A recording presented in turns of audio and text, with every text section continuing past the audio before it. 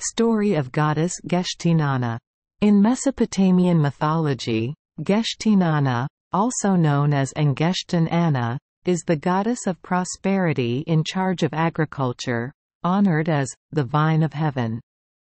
In addition, she is also a deity with the ability to interpret dreams.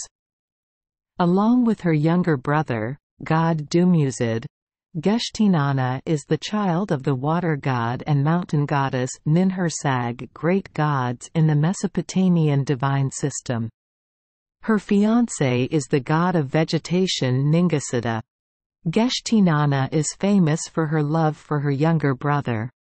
She predicted Dumuzid's great disaster through this god's dream. After that, the goddess tried to protect her brother from the Gala demons but failed. She could only cry when he was dragged to Hell.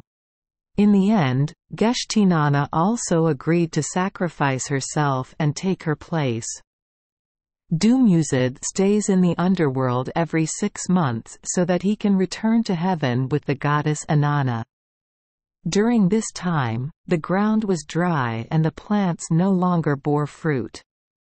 That is how the people of Mesopotamia explained the weather changes during the year. In terms of agriculture, Geshtinanna's story has great similarities with the mother and daughter goddess of Greek mythology. Thank you for joining us for today's fairy tale.